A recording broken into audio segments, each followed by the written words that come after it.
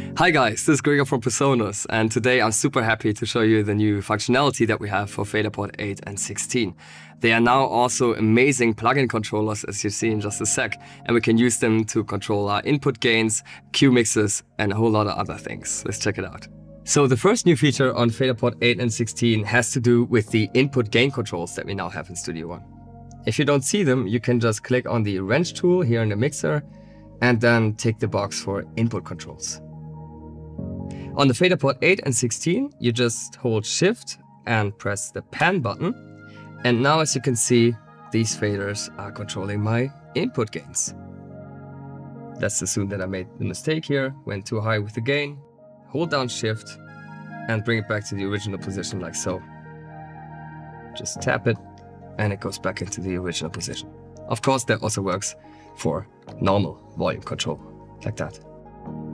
We can also adjust our cue mix levels right from FaderPort 8 and 16 now. Let me show you how. So for this to work, you can see that we have 3 different cue mixes active per channel at the moment because we are recording and we want to have different headphone mixes for each of our band members. And if I want to control each of them quickly from FaderPort, I just hold down the Shift button and go to the Sense page. Now I see all the individual cues for my currently selected channel. If I hit that again, I'm now controlling the Q1 for all available channels. And if I press it again, that takes me to the second, the third, and right back. So the last and probably biggest feature of this update for FaderPort 8 and 16 is that we can control plugins now, and not just the native Studio One plugins, but also any third-party plugins. And I'm going to show you how. Go to the Edit Plugins page and then specify which of the plugins you want to control. So in my beat right now, I have 2 plugins in total on my bass line. The first one is compressor, and the second one would be my analog delay.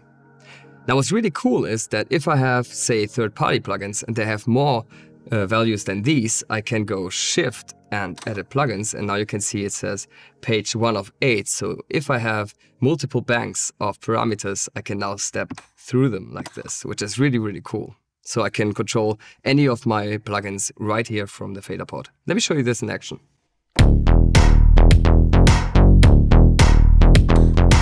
So let's start by me bringing in my sidechain. And now I'm lowering the threshold from the FaderPort.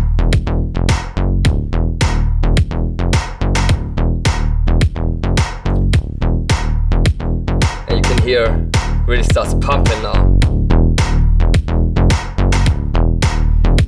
Now I switch to analog delay.